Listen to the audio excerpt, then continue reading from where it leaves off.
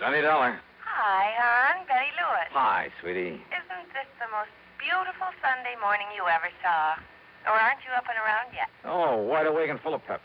Then listen, dear. You know about the concert this afternoon at the Memorial Hall. Yeah, sure. I was going to call you, see if you'd like to be among those present. I'd love to. And why don't we make a day of it? Suits me fine. Maybe pick me up for an early lunch, take a walk in the park, then go to the concert, then go somewhere and get married, then have dinner together, and maybe find something to do this evening? Sure, why not? You mean it, Johnny? Sure. Just let me put on my best bib and tucker, and I'll... Oh. What's the matter? Oh, somewhere along the line. Did I hear you say something about getting married? Sure, why not? Oh, well, now, look, honey, let's not kid about that. Who's kidding? Oh, honey, you know how I feel about you. And if it wasn't for this crazy, risky job of mine... And it's all off? Oh, doll, let's face it, it doesn't really make sense right now. Okay, Johnny. Bye. Oh, no, wait. Betty. Hello. Oh, well, Dollar, you dope. You'd better drive on over and see that gal and try to... Oh, now, listen, honey, Well, what I meant to say back there... Yeah, what did you mean? And what's this honey stuff? Who's that? Pat McCracken, Universal Adjustment Bureau. On a Sunday morning? On a Sunday morning. Listen, I've got to see you, Johnny, right away. You mean for an assignment, some insurance investigation? I sure do. Now, listen. No, sorry, Pat, I can't. Not right now. Look, I'll run on over there to your apartment. No, Pat, no. Now, wait just a minute, No, Johnny. I won't be here. You'd better be. But I tell you... Hello. Oh, son of a gun, doesn't Pat realize that sometimes there are things more important than... Oh, well, I suppose I shouldn't have barked at him. Maybe after I've kind of smoothed things over with Betty, I can... Okay, now listen, Pat. Instead of your coming over here, just give me a couple of hours to take care of something personal, and I'll drive over and see you, and you can tell me... Pat? No, Johnny, this is George Reed at Floyd's of England. George?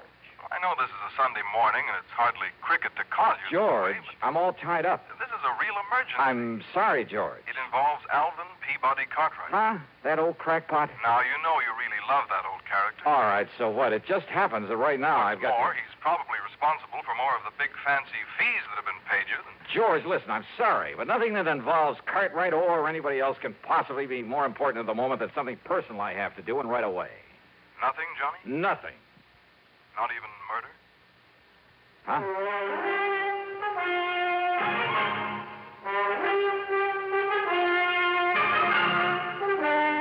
CBS Radio brings you Bob Bailey in the exciting adventures of the man with the action-packed expense account, America's fabulous freelance insurance investigator. Yours truly, Johnny Dollar.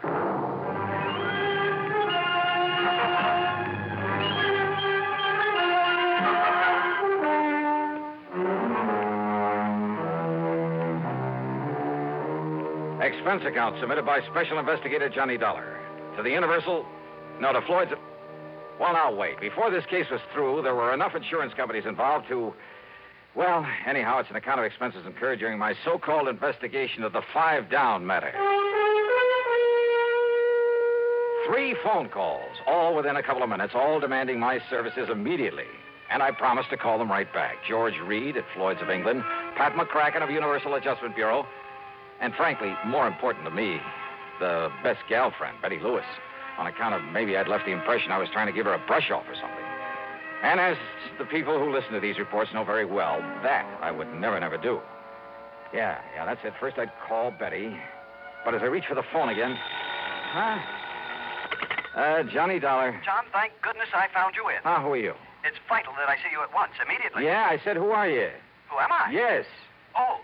Why, Johnny, this is Harry Branson of Philadelphia Mutual Liability and Casualty Insurance Company. Harry, look, if this call is about business... Well, of course it is. Well, I'm sorry, I'm all tied up. But if it's something that can wait... I'm afraid not. Because I have 2 or 3 other things that I have to attend to first. So what I will first. do, John, is this. I will give you the address of where you must go. No, sorry. Then you can fly on out there and do it. Harry, no. And I'm sorry. I'm really sorry. I know you said that, but now, John... Look, Well, as soon as I can get these other things cleared away, I'll call you back, huh? Call me back? Yes. But good heavens, John. I'll call you back. John! Holy... What is this, anyhow? You'd think the world was coming to an end. Oh, now, wait. I call back to Betty. Huh? Oh, come on. This is carrying things too far. Johnny Dollar. Earl Poorman, Johnny. Now, look. Tri-State Life and Casualty. Yeah, out here on the Earl, coast. it's nice to... But listen, I'm sorry I can't talk to you right now. But, Johnny, I want you to come out here just as But quickly... I can't. That is... Why? Now, listen, Johnny. I mean, at least not right away, Earl. Not right this minute, huh? This is very important. Well, something's come up. A lot of things have come up, and I can't even take time to talk to you until I... Listen. Hey, Earl. I'm listening. All right, let me call you back, huh? In a couple of minutes or maybe a couple of hours at the most, okay? Well, as long as I can be sure you'll come on But out I can't here. be... Oh, listen, I'll call you back. Oh, brother, nice, peaceful, quiet Sunday, huh? For all these guys, well, they've all been pretty good to me over the years, so if any of them has got a real problem... Oh, no, first I got to call Betty and patch things up.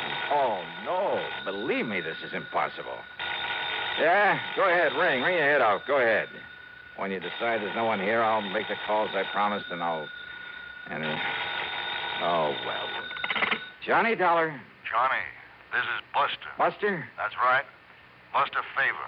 Lake Mojave Resort. Oh, Here in well, Arizona. hiya. Buster, now listen to Johnny, me, please. if you're on your way out to California, I've got to see On my way out to... So if Whatever gave you're you the idea... taking a plane out to Los Angeles, why don't I drive on over? Hey, Meet you did I there? say anything about going to California?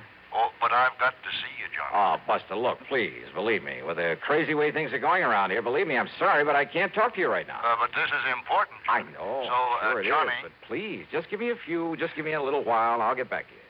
whatever you say, but when you do get I'll out get here... back to you. Oh, telephone, so help me if you ring once more. All right. Hello, listen, whoever you are, this is Johnny Dollar. Nope, not this time. So guess again. What? I said to guess again. What's the matter with you? Don't you hear good? Alvin Peabody Cartwright. Well, of course I'm Alvin Peabody Cartwright. Who do you think I am, anyway? Mr. Cartwright. Johnny, you've got to come out here right away. Yeah, out where? And listen, George Reed called me about you a few minutes ago. He said something about a murder. Me? Murdered? Well, that was the impression I got. He Well, was... I don't think so, Johnny. Wait a minute, I'll see. Oh, Let me no, see. listen, Mr. No, Cartwright. you listen. It's vital that I see you right away. Yeah, well, I'm look... still here at my summer place in Beverly Hills, Johnny. Always did get the seasons mixed up. Oh. You remember the place? Oh, yes, I remember it very well. Now, listen. That last time you came here was to prevent a murder. I know, but Mr. Cartwright... This time, believe me, Johnny, it's much worse. It's much more serious. Well, what? What is it, then? Well, I can't...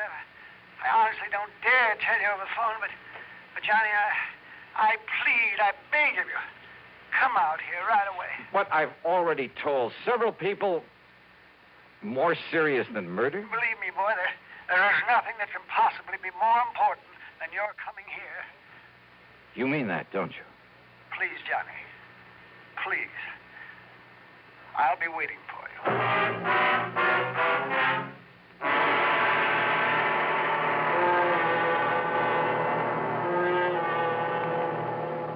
Ever notice the way Pepsi-Cola has of disappearing fast? It's easy to understand when you remember how every ice-cold ounce of Pepsi tingles with a taste that everybody in the family enjoys. And then, too, there's no time limit on Pepsi. Day or night, with meals or by itself, work days or weekends, for parties or all by yourself. But the thing that really makes Pepsi go fast is its light touch. Pepsi always refreshes lightly, without filling. So a Pepsi just never tastes like too much. To make sure your supply of Pepsi meets the demand, always buy an extra carton or two. You can't run a household without it. Be sociable, look smart, keep up to date with Pepsi. Drink light, refreshing Pepsi. Stay young and fair and debonair. Be sociable, have a Pepsi. And now, Act Two of yours truly, Johnny Dollar, and the 5 Down Matter. Phone calls, one on top of the other. First from Betty Lewis, and I'd really better patch things up with her. Then frantic calls from Pat McCracken, George Reed, Harry Branson, Earl Poorman, Buster Favor, and finally from old Alvin P. Cartwright, the latter sounding the most urgent of all. Not one of them had given me any details about the emergencies that prompted their calls.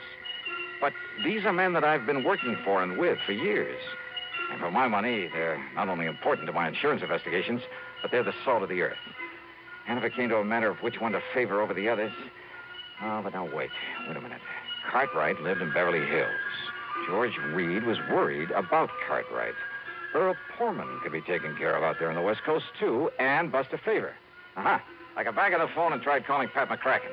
No answer. The same with George Reed, and with Harry and Earl and Buster.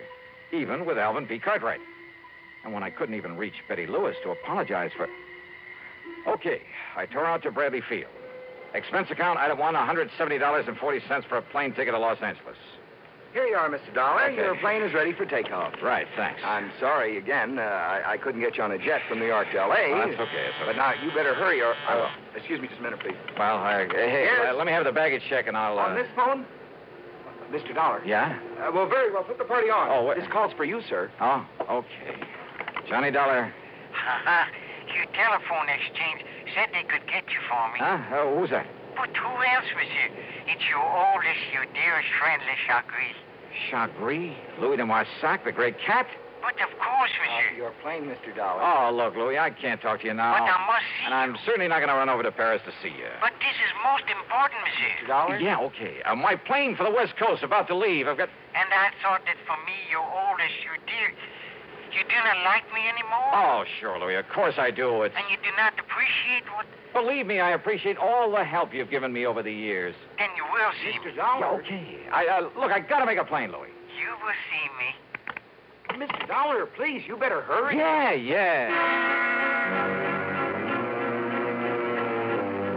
What? The real stopper came in New York when I changed for a plane to the coast, and with barely time to make it. Yeah. Another of my old pals. Another one I didn't want to turn down. Lieutenant Randy Singer of the 18th Precinct. But under the circumstances and with only seconds to spare.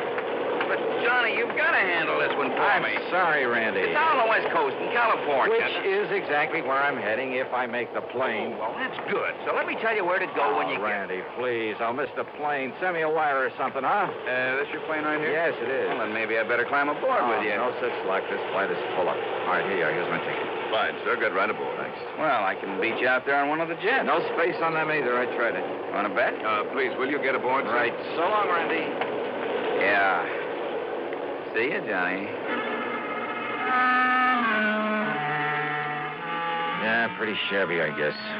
I mean, the way I treated some of the best friends I had. But what would you have done under the circumstances? Well, during the brief stop in Chicago, I sent telegrams to all concerned, telling them I'd call them the minute I could. Even a very long wire to Betty Lewis, promising just about everything. Short of marriage, that is. Then finally, when I pulled into L.A. and started to pick up my baggage and look for a taxi... Johnny. Couldn't believe it. My old contact from the underworld. Yeah. Smokey.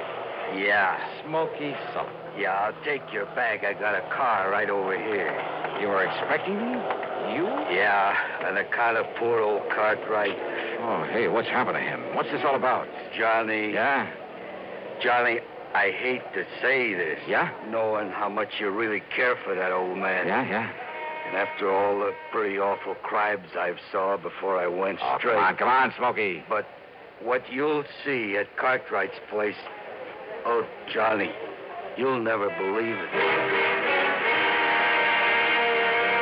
Constipation is something people don't talk about much, but it can be a problem for anyone, even doctors. And when constipation occurs, it's interesting to see just what doctors consider important about a laxative they might use or recommend. Well, a majority of the doctors we heard from had this to say. A laxative should be effective, gentle, close to natural acting. A medicine that can be used with complete confidence.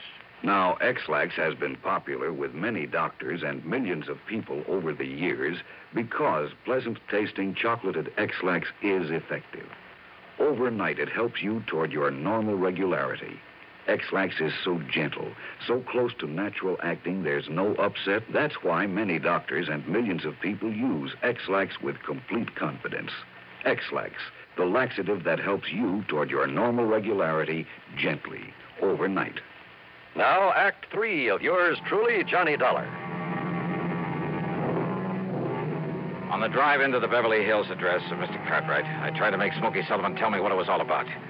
But he had only one answer for me. Oh, Johnny, you'll never believe it. When we finally pulled up in front of the beautiful home on North Roxbury Drive, I jumped out of the car and tore on up to the front door. All right, Come on, come on, come on. What do you think you're trying to do? Break in this house?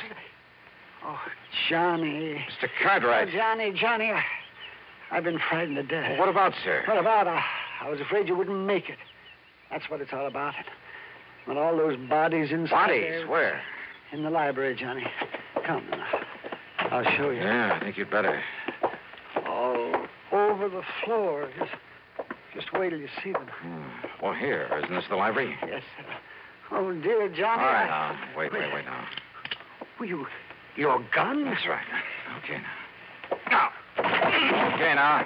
Huh? Oh. No. Look at them. All over the floor. Mr. Cartwright wasn't kidding. There were bodies there, all right, half a dozen of them, sprawled around in awkward positions, as though some giant hand had suddenly struck them down. But why? And there was no sign of a struggle, not a... What is it, Johnny? Oh, I mean, isn't it terrible? Wait a minute. That's Pat McCracken. I know.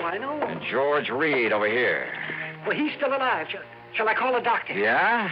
Or shall I put him out of his misery? What? The gun, yeah. Earl Portman over here. Buster Favor. And me, Le Chagrin, my dear, my darling friend. All right, you guys. What is all this? What goes here? Johnny. Buster, so help me. All right, now listen. Mr. Cartwright, will you take that gun away from him? Randy. That's right. I told you I could get a jet out here. Sure, we all came out on the same flight. Earl, you son of a gun. How are you, Johnny? Surprised? Are you kidding? And Harry Branson. Glad to see you, Don. So this is why you wouldn't tell me anything, Smokey. Yeah. Fooled you, huh? Yeah. But come on now, what's the big idea? Wait a minute. Now, will you stop waving that 38 around, Johnny? Huh? Oh, I'm sorry, Pat. Yes, well, here. I'll take it. Yeah, you better, Mr. Cartwright. That's all right. I'll put it back in my pocket. I have it. Oops. Down, boys, down! Oh, dear. I'm sorry. Yes, you'd better be sorry.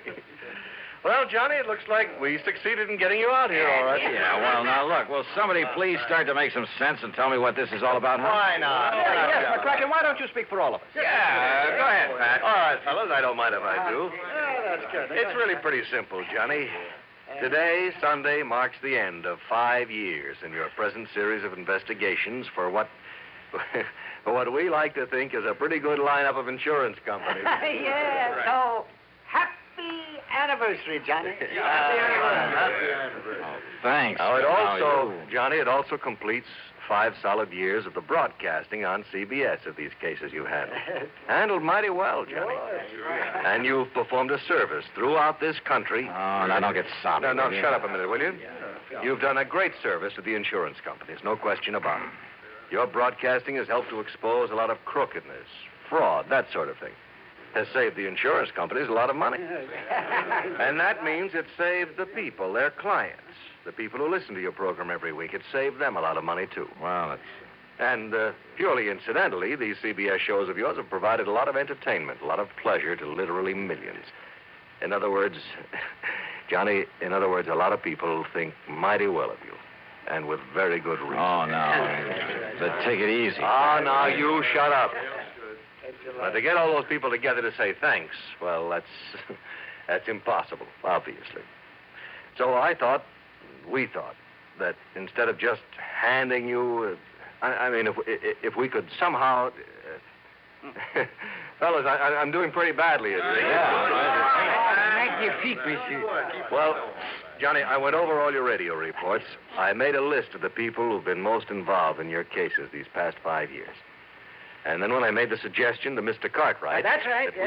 I told Pat that if he didn't let me give this party to do you honor... Honor?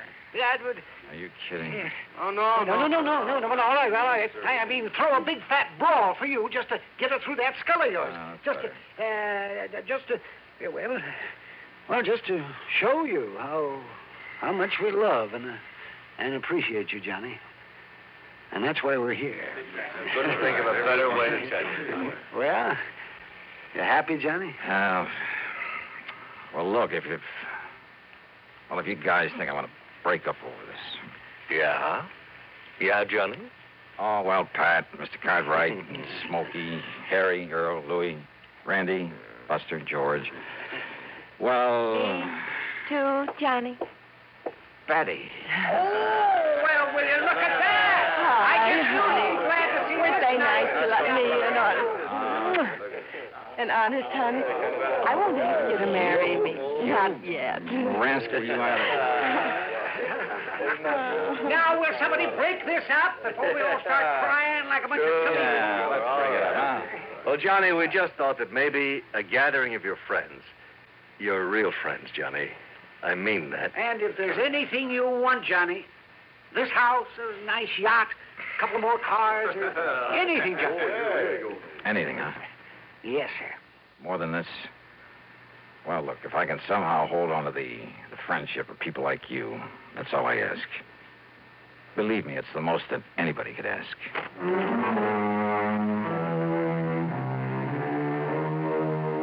Oh, mighty wonderful people, all of them. Some others, too. I mean, behind the scenes in the job of bringing you these radio reports week after week. The associate directors on the show, Kenny Hodge, Bob Shue, the announcer, Johnny Wall, a mighty wonderful technical crew, Bob Chadwick, Bill James, Tom Hanley, and I mean Jack Johnstone, our producer and director, who, well, he's the guy who makes it... Time is up, Jack? Okay. But give them a lot of credit, huh? Because believe me, they deserve it. Yours truly, Johnny Dollar.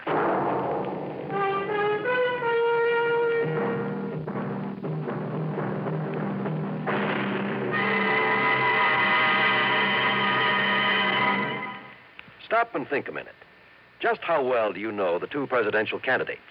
How fully informed are you on the main issues of their campaigns?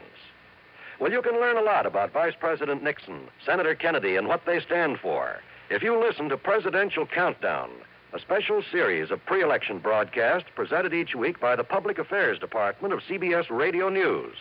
Don't miss this important, informative feature. Listen to Presidential Countdown every Tuesday night on CBS Radio. Now, here is our star to tell you about next week's story. Next week, a yarn about the lust for gold and the things it can do to a man. The story takes place in the famous historical ghost town of Virginia City, Nevada, site of the famous, almost fabulous Comstock Lode, where sudden death was all too often the price of finding a rich vein of gold or silver back in the middle of the late century. Where even today there's gold to be found, and sometimes murder. I think you'll like this one, especially the switch at the end of it. So join us, won't you? Yours truly, Johnny Dollar.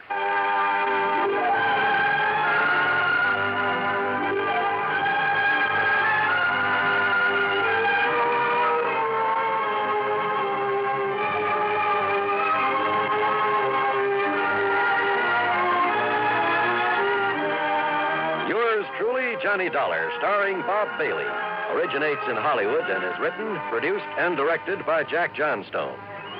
Heard in our cast were Virginia Gregg, Larry Dobkin, G. Stanley Jones, Harry Bartell, Vic Perrin, John Daner, Howard McNear, Marvin Miller, Forrest Lewis, and Herb Vigran. Be sure to join us next week, same time and station, for another exciting story of yours truly, Johnny Dollar. This is John Wall speaking.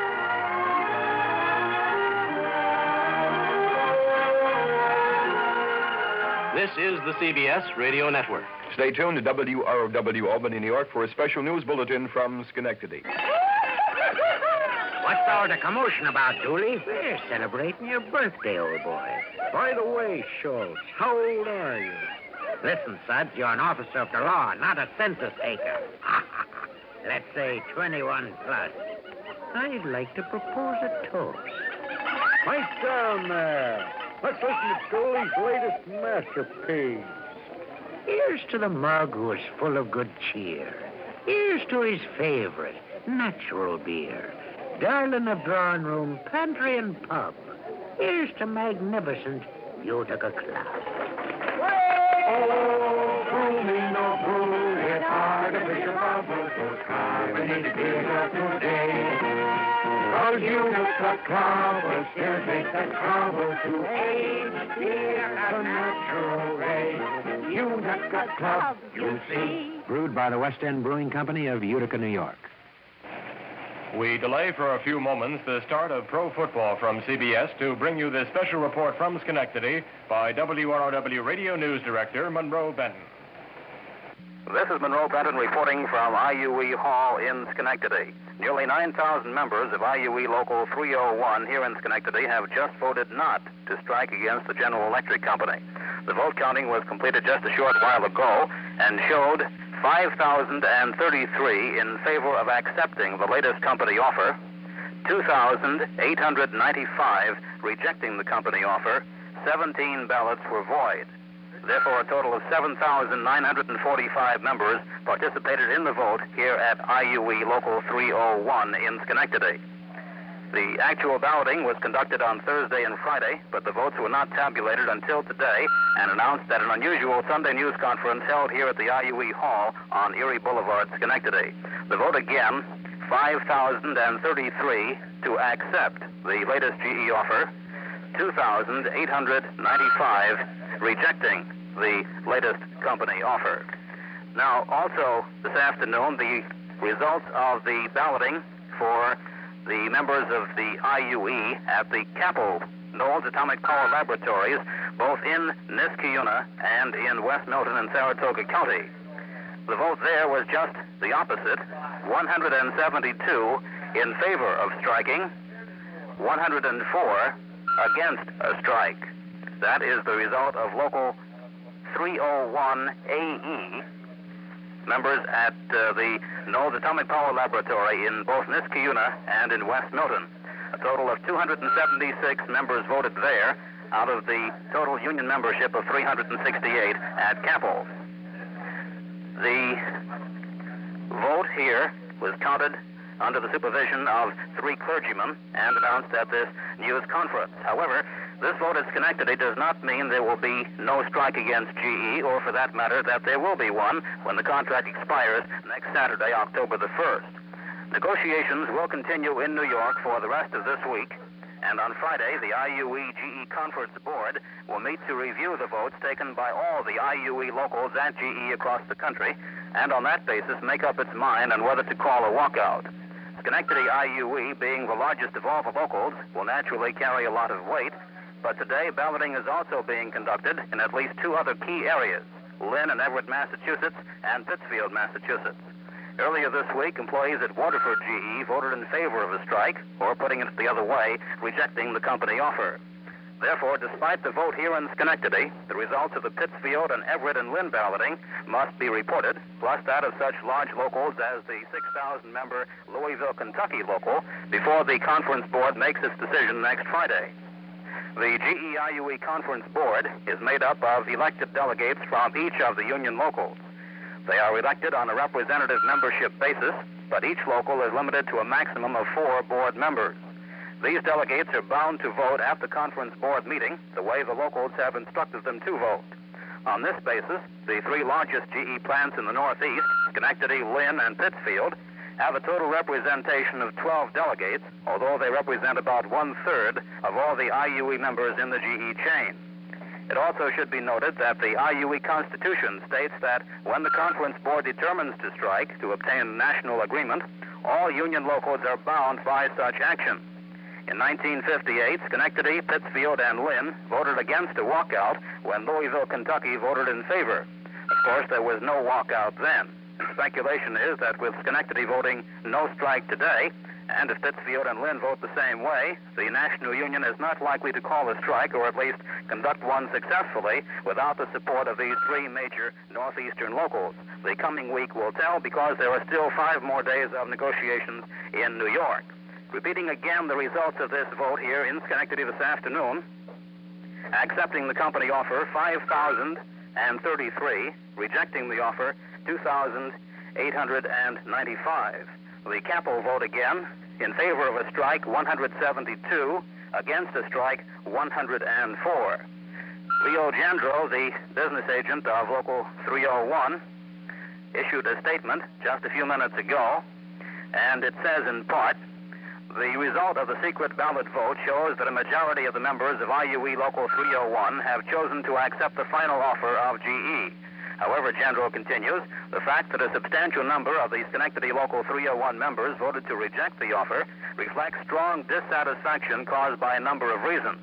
First, the offer did not adequately meet the demands, or rather the needs, of every group of employees. Also, the outside interference of the UE and its misrepresentation of the company's offer spread misunderstanding and confusion amongst many of our members. Unquote from Leo Gendreau. That's the report here from Schenectady. Repeating again, IUE Local 301 votes to accept the GE offer. However, the IUE AE local over at Knowles Atomic Power Laboratories, both in Niskayuna and in West Newton, vote to walk out 172 to 104. The vote in Schenectady again, 5,033 accepting, 2,895 rejecting. Monroe Benton from Schenectady, back now to WROW News.